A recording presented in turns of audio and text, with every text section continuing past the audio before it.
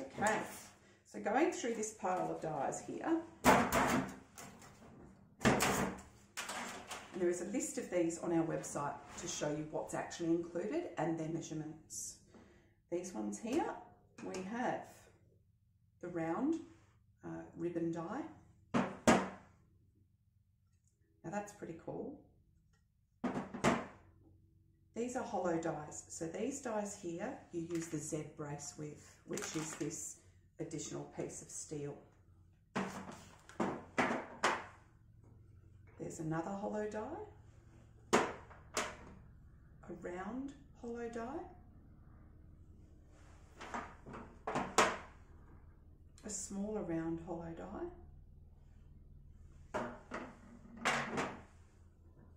hexagonal. That is also hexagonal, just a bit smaller. Just didn't look quite like a hexagon when I opened that one. And then a smaller one of these, I don't know what you call those. A flat die, maybe? So you get the two sizes of flat die. Okay, there is your blank. So if you're using one of these, the beveled edge is the part that faces up to the clay, and you shift around your blank over the top so that it forces the clay through the die that you want to use. So that gives you a range of different sizes. You've got the flat, there's a square and a hexagon, different sizes of round, and again different sizes of round, so you can pretty much cover off just about any diameter that you would need to make. So you loosen off your bolts. I don't think you have to remove them completely. There we go, remove both. Ta-da, slip that one out. That's a blank, you can do whatever you like with that one. Maybe create your own shape. Have it cut.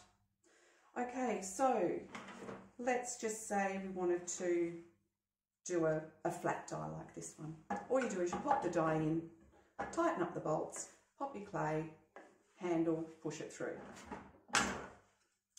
If you're going to use a multi-die, then you would use your blank over the top, pop that over the top like that, put it into your press, into your extruder, tighten up your bracket at the bottom.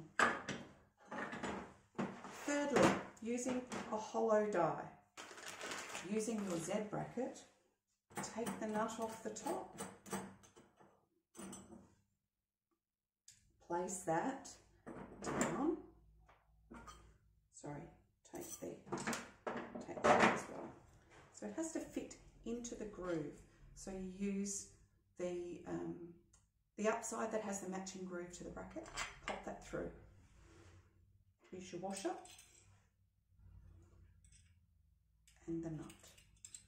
So it is easier if you're putting a hollow die in to actually at least remove one of them, but I would like to maybe remove both.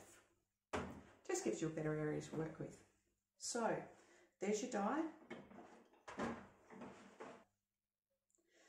These little grooves, these bevels here, encourage the clay when it's been wedged correctly, and there's no air pockets, encourage the clay to actually reform on the other side of the bracket to give you that hollow effect. So you place that on the bottom of your extruder and place these back on and tighten them up.